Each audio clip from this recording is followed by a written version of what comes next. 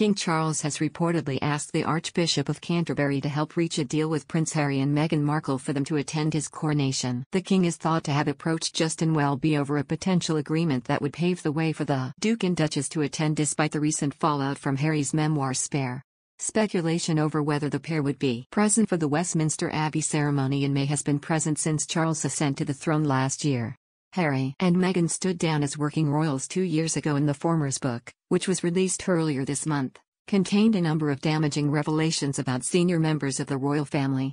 However, it is thought that the king feels that the couple's absence would be a greater distraction than their presence and is prepared to offer concessions in order to persuade them to attend.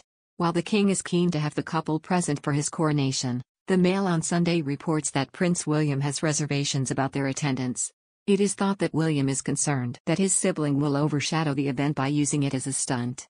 The paper cited a senior Lambeth Palace source as saying that the Archbishop of Canterbury has been approached with a view to finding an amicable solution for all parties. Sources say Harry could be offered informal assurance that he will be able to keep his titles and a high-profile seating position in the Abbey in order to tempt him to attend.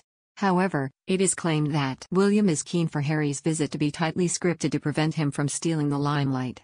A source said, "The issue of substance is whether they attend the coronation, and if they do, under what terms and conditions." The family is split, and all the indications are that Harry is being advised to agree to nothing at this stage and play it long right up to the last minute, which is making negotiations with him very difficult.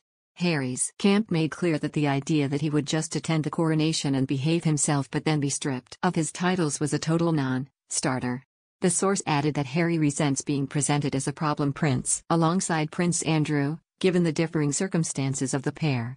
Welby, who will officiate at the ceremony at Westminster Abbey, previously had to clarify that the Sussexes' wedding was their legal marriage after Meghan claimed that he had secretly wed them beforehand during a TV interview. While senior royals have not responded to any of the allegations made by Harry and Spare, insiders said the king was livid about the nature of attacks on Queen Consort Camilla, who the Duke described as dangerous and a villain in TV interviews to promote his book. Harry did say that he was keen to reconcile with his family, should they apologize to him.